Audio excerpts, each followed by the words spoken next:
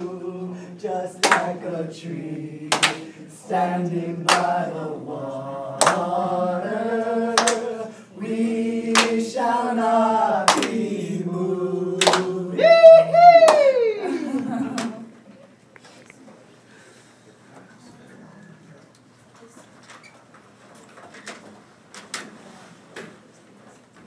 We're at First Circuit Court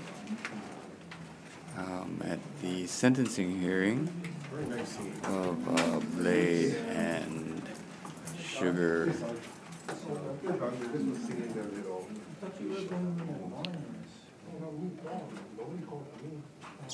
Execution of sentence actually is in December. They might be able to get bailed out. Bail was raised to $11,000. I gotta ask you a question off camera. Okay, I might be going off. I can put it on mute. Okay. Hang on.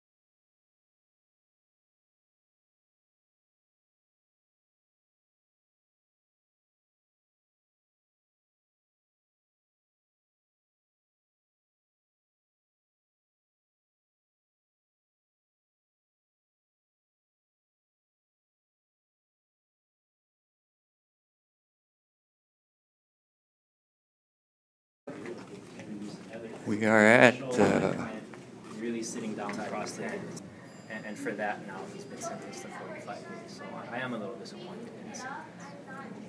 And the steps forward? The steps forward from now is that I'll be meeting with my client over the next few days, and we're going to prepare a notice of appeal for the case. And we are prepared to appeal the matter as far as we need to in order to resolve it. Thank you. Thank you. we're at First Circuit Court.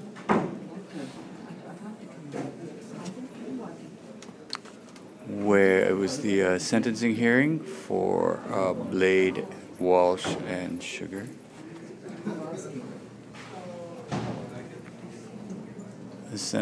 Sugar was sentenced to 60 days jail, Blade 45 days.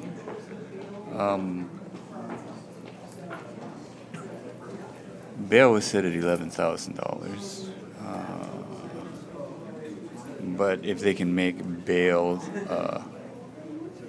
we've heard that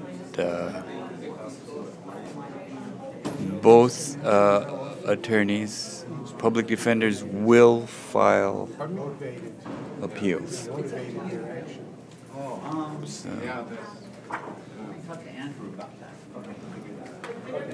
this is. I think there'll be an interview of. Yeah, you're gonna need it. Here's Angela McIntyre. Okay. Right there. Thank you very much. And I Oh, yes. How do you feel about your friends and the sentencing? Well, ultimately, I'm disturbed because of you can get the charge of obstructing government operations, even if what the government is doing is to be found unlawful. And so, at the end of the day, it scares me because we basically have no defense against a government that can go rogue whenever it sees fit. So pretty disappointed. Pretty disappointed. I am disappointed, but I'm more scared than anything at this point. I was always taught that people should not be afraid of the governments. Governments should be afraid of the people. Can you spell your first and last name? My first name is D'Angelo McIntyre. That's D''A''N''G''E''L''O. McIntyre is McIntyre. Thank you. Thank you. Thanks, Cindy. That's the back one. I'm streaming live. Anybody want to say anything? You know, can we request from Hawaii Gorilla Video, can we request her closing statement, the footage from that? Yeah, I Because would we have a actually show like that we would the like to use that one.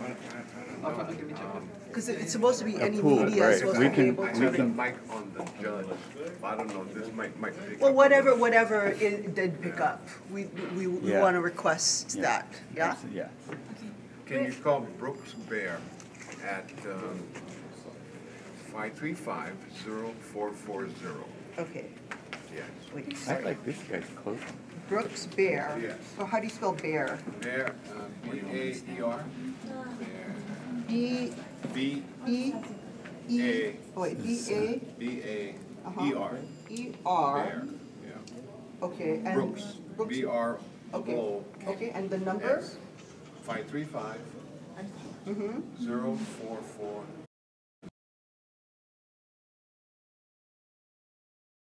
NY. Okay, sure. So, yeah, if you can though, don't let it Yeah. get lost in the Yeah, sure cataloging, won't. because Sure won't. we I will won't be erase it.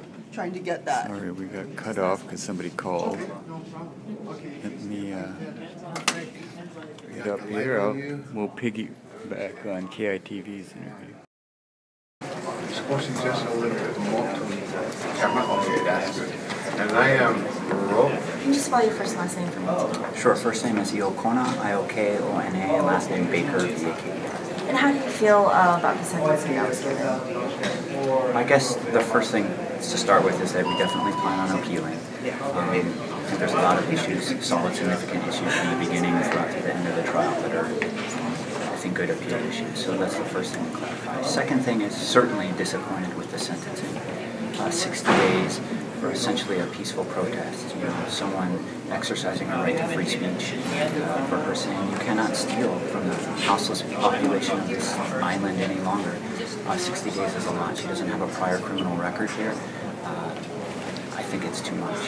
So certainly a disappointment in that. I also think, you know, lots of concerns with regard to bail. It's set at $11,000 right now. For someone who's houseless, might as well be $11 million. It's something that seems impossible for her to post in her situation. So for all those reasons, disappointed, but also looking forward to the appeal and getting that together.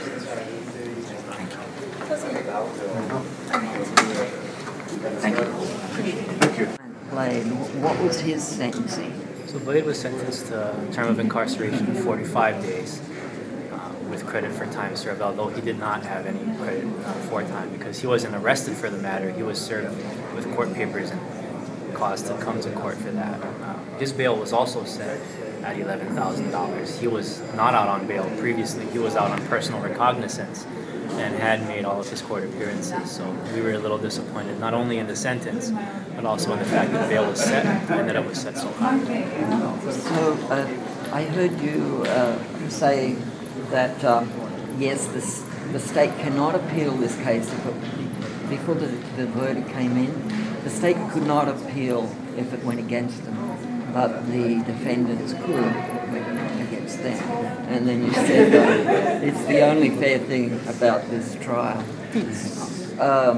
What were some of the limitations that were placed on you to make you think that this, both of you said that it's not been a fair trial? Some of the limitations that were placed with a little bit due to the the confines of what happens in a criminal trial. The court instructed the jury several times that they are not to consider any constitutional or free speech issues. Those are issues that we brought up via pretrial motion and that we have preserved in our minds for an appeal, but that weren't necessarily within the scope of what this court wanted to have the trial be about. So we preserved them, and I think we'll be able to raise them. I hope we'll be able to raise them successfully. And those fundamental constitutional issues not being able to be raised, do you think that was condemned them right from the get-go? Well, it was definitely an uphill battle. It was definitely an uphill battle, and we're hoping at this point that the appeals court, or the Supreme Court, or the United States Supreme Court will agree with us, and I think we'll take it up as far as it needs to go. I'm curious as to why the state was able to introduce multiple witnesses and video and evidence, but both your teams didn't have any witnesses, and I don't know if you were able to submit evidence of video or other. Well, I guess my response to that is that really what the state supplied was a 6-minute videotape, which I think was a very short version of what happened. I think part of our case is also showing that this issue and her actions on that day, and when I say her, I mean Sugar's actions on that day aren't a result or aren't purely contained in that 6 minutes. This date backs months, over a year ago, to the repeated showing up by the city and county and them acting outside of the, their powers as per the regulation, the ordinance. If your history and experience is that the state comes and they don't follow the law and they take and destroy your valuables, that's an important context coming to what her mindset was on this day. And I think that, in large part, didn't get to come out due to some of the restrictions of the trust. Just why weren't you able to? Was it your decision not to introduce witnesses, or how did that happen? Well, I don't want to get so much into that part because we are going to be appealing, and some of those issues, we'll have to go back and discuss. So I want to do those before I go. Is there any chance of an early release? Is that an animal? If they post bail, and at this point, $11,000 bail, like I said, is a huge obstacle for someone who's houseless. You were satisfied with. It seemed like you were very satisfied at certain points during the trial that things were going well. It seemed like they, apart from the limitations that were set earlier, after that point, do you think the trial went as well as it would be? Well, I'm never satisfied or feel like a trial is going well. I've been through the feeling that goes along with that sometimes, and it doesn't turn out how you expect it to.